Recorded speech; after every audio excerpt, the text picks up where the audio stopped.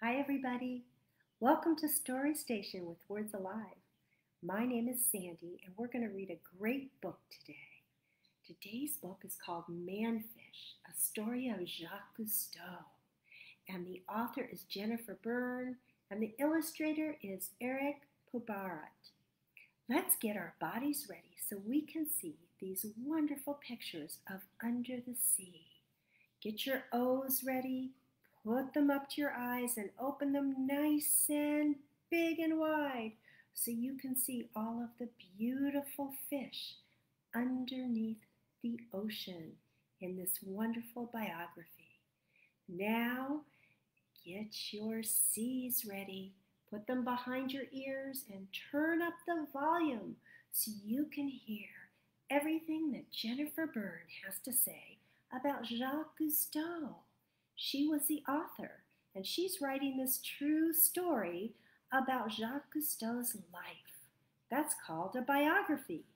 And now, get your pinchers ready, open them really big so your voice box can yell out all of the things that you see and hear.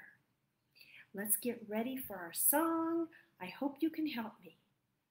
The title's on the front, the title's on the front. Hi-ho, biblio, the title's on the front. The author writes the words, the author writes the words.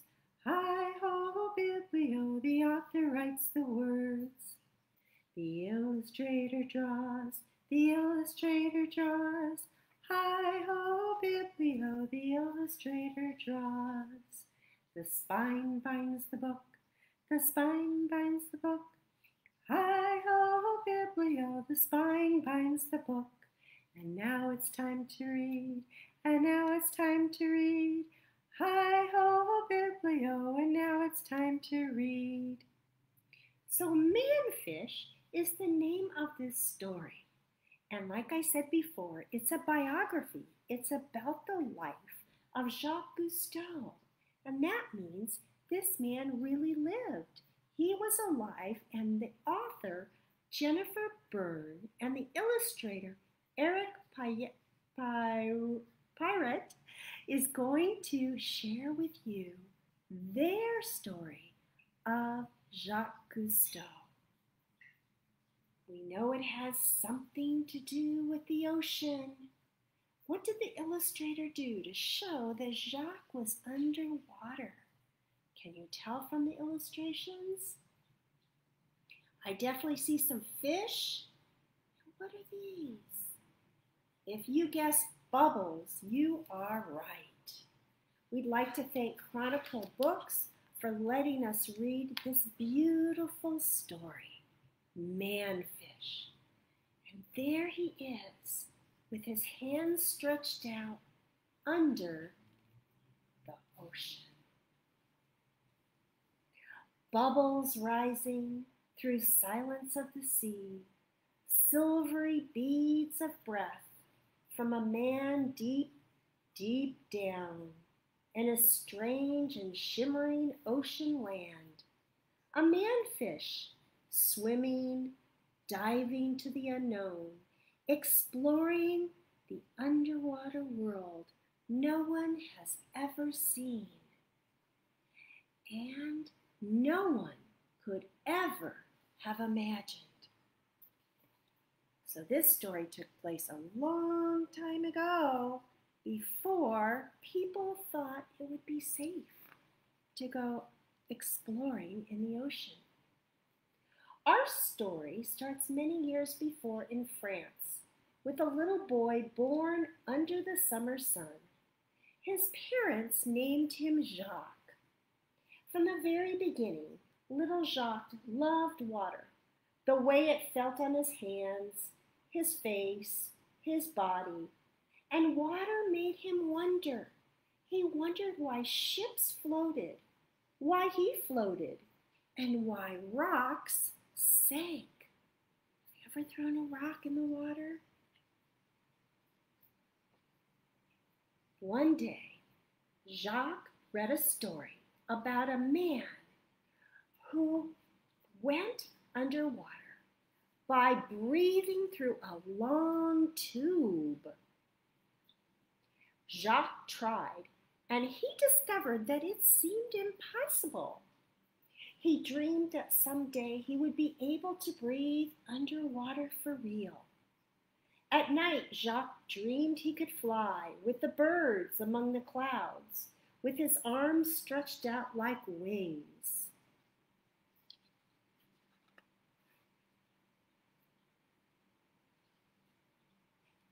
Jacques spent his days playing, experimenting, and crafting. He wrote little books that he illustrated with his own drawings, and he was fascinated by machines. He studied blueprints and built a model of a crane that was as tall as he was, and it actually worked.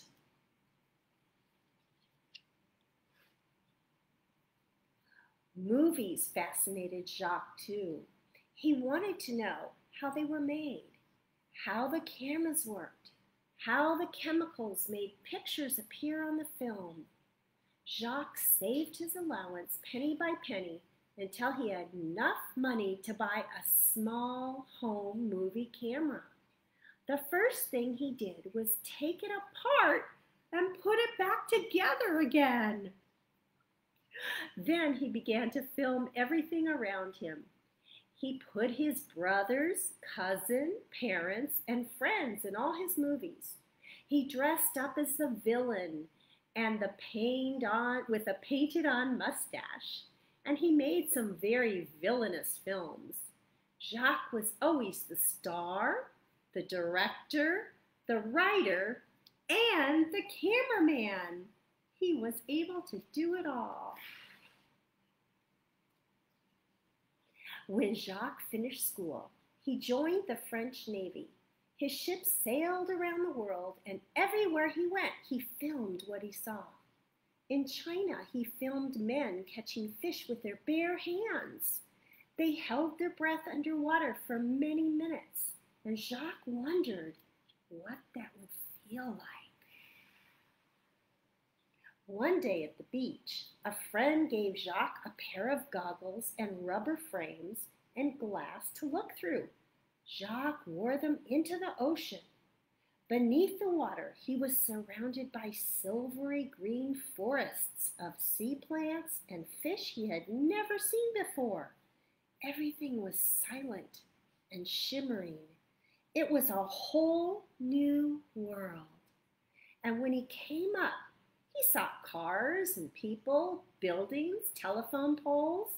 Once again, he went below the magical underwater world.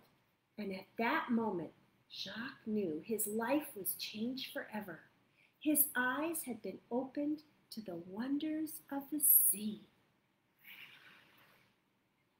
Jacques and his friends, Felipe and Didi, began to dive together. They experimented to see how long they could stay underwater and how deep they could go. Jacques created a waterproof case for his camera to film the amazing kingdom, and his friends were exploring beneath the surface with him. They made rubber suits to keep themselves warm and flippers to help them kick better. But Jacques wanted to stay down longer than just one breath at a time. He realized that he needed to take more air with him. Enough air to explore the mysterious depths and vast expanses of the ocean, to swim through the sea as free as a fish. He wanted to become a manfish, and he began to work on just how to do it. On a warm summer day, Jacques stepped into the blue Mediterranean Sea with his new invention. He called it the aqua lung because aqua means water and lungs are the part of our body that holds the air we breathe. Below the surface, Jacques swam and glided and dove. He flips and he did somersaults. He stood upside down on one finger and laughed bubbles into the sea. Jacques could breathe beneath the ocean. Now he could swim across miles of the ocean, his body feeling what only scales had felt, seals had felt, fish had felt. The water made him feel like he was flying, just like in his dream. And Jacques had done it. He had become a manfish. Jacques was ready to explore the ocean of the world. He needed a boat. He found a big old wooden Navy ship called the Calypso, and in a year he turned it from a warship into an explorer ship. Jacques, Philippe, and Didi gathered a crew, their aqua lungs and hopes and dreams, and set off to explore the inside of the sea, to film a world that no one had ever seen before.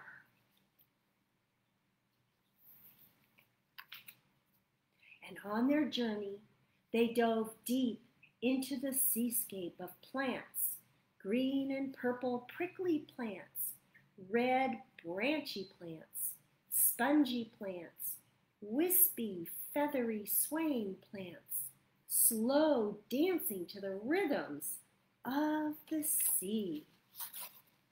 They discovered plants that could feel you, plants that could poison you, plants that looked like fish, and fish that looked like plants.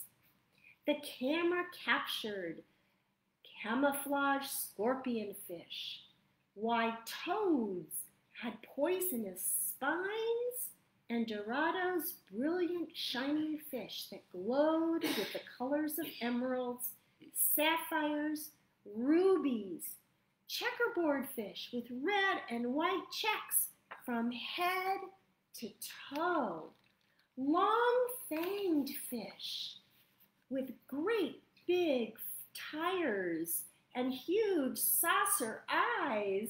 They were called truckfish.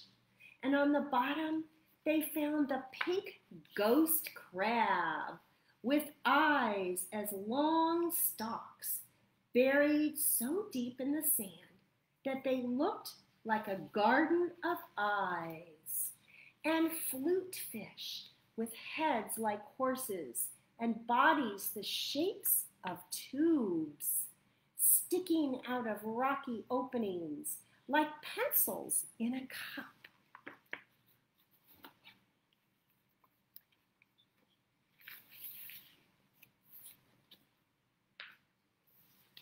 Everywhere the Calypso went, Jacques and his crew made films of what they saw, films that played in movie theaters, films that played on TV. Millions of people all over the world discovered the wonders of the sea for the very first time with Jacques, Philippe, Didi, and their adventurous crew. And Jacques spent most of his life making movies about the ocean. He saw something happening, something very shocking. Plants that used to be alive and healthy were being poisoned. Fish were sick and started dying. Jacques saw that people, without realizing it, were slowly killing the sea and its creatures by dumping garbage and poisonous chemicals into the ocean that he loved so much. Jacques knew what he had to do. He had to make movies, movies to warn people, movies to save the sea. And Jacques spoke to the presidents, to kings and queens, to people all over the earth, asking them to help save the oceans and the planets. And then he spoke to children. Jacques dreamed that someday it would be you exploring worlds never seen, never imagined, whole new worlds, silent and shimmering, worlds that are yours to discover and to care for and to love. Wow, he sure had an adventurous life. I am so glad that you listened to Manfish, the story of Jacques Cousteau, the real biography of a wonderful man who took an adventure under the ocean, filmed it, and brought it to all the world to see. Do you think that's something you would like to do? Do you think you would want to get on a wetsuit and an aqualung? Right now, they have these tanks available, but you have to do something very special before you use this oxygen tank. You have to take classes in order to be able to go underwater so you know how to use it properly. And here Jacques is with his flippers, his oxygen tank, and his glasses, and his tubes in his mouth to help him breathe. I think that would be a fabulous adventure, don't you? Well, I was so glad to read this story to you, and I hope to see you next time on Story Station. Bye-bye.